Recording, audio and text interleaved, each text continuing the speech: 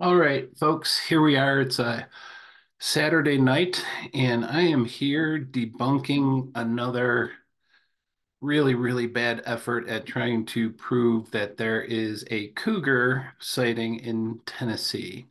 And so, what I'm going to do today is show you a couple of pictures that have been presented as evidence that there's a cougar, and you can see just exactly how uh, people get totally confused. These were submitted by a couple, Terry and Lindsay. I don't know, male, female, whatever they are arguing that this is going to be proof of cougars in Tennessee.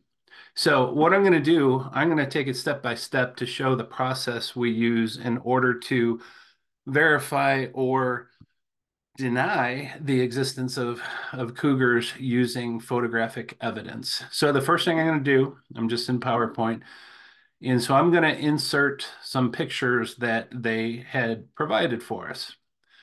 So what I'm going to do is call up, these are two of the pictures that they had submitted on a website. And so I just imported them into PowerPoint. And you'll see I'm not fooling with any of them. But these were posted on a website, TN Deer, and this picture on the left is what they claim to be a cougar. And in an effort to find out what exactly it is, they also submitted another photo from that same game camera.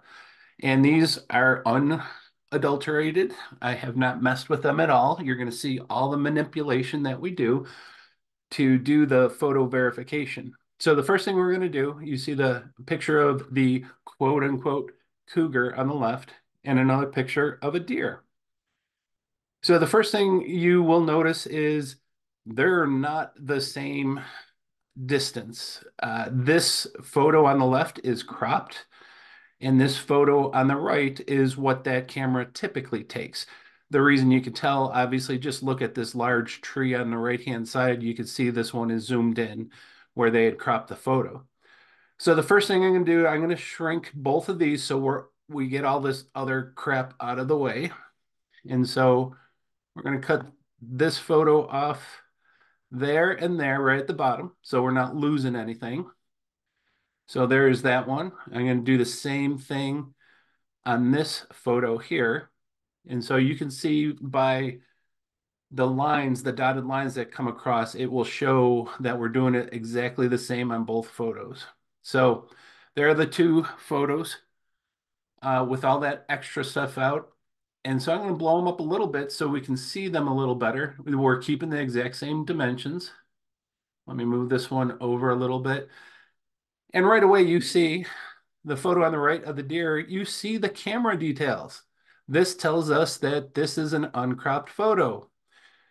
The picture on the left with the cat has no photo details at the bottom. So you can tell they zoomed in. And again, you can see it in the uh, how close this tree is on the right.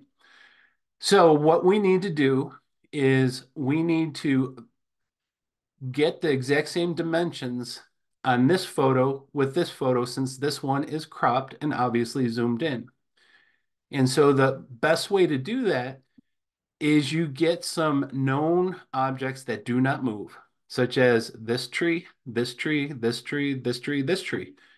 And we can reduce this photo down until this photo is the same dimensions as this photo. And so the first thing I'm going to do, I'm going to put on a little transparency on this photo here so we can see through it, but we can still see the trees. And so what I'm going to do, I'm going to bring this over. I'm going to bring it to the front first. So I'm bringing this photo on top of this one. So they line up exactly alike. Actually, what I'll do, I'm going to blow up both of these so we can really see what I'm doing here and there's no manipulation that is going on. So you will see the entire thing right here before your eyes.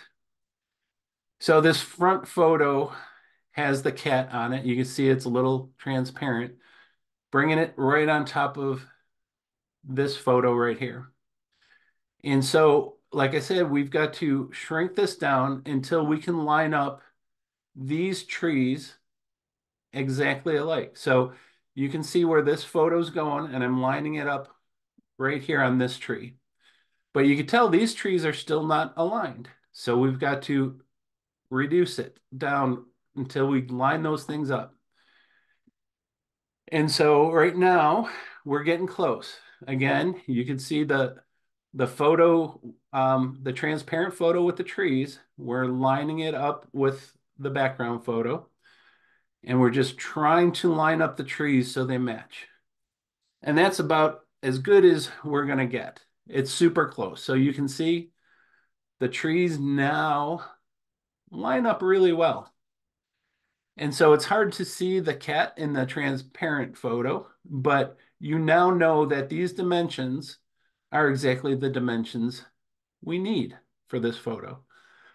And so it's about, like I said, it's still a little off. I could shrink it down a little more just to get it exact with these trees. And so you can see that this tree, this tree, this tree, and this tree all perfectly line up. So now what we can do is we can remove the transparency on that front photo. So there's the cat. And now let's crop it a little bit so we can see where that deer is in relation to that cat. And lo and behold, that is the size of the cat in relationship to the deer. And so it probably fits better in here. Let's get that lined up again. So there's the trees all lined up. There's the cat, there's the deer.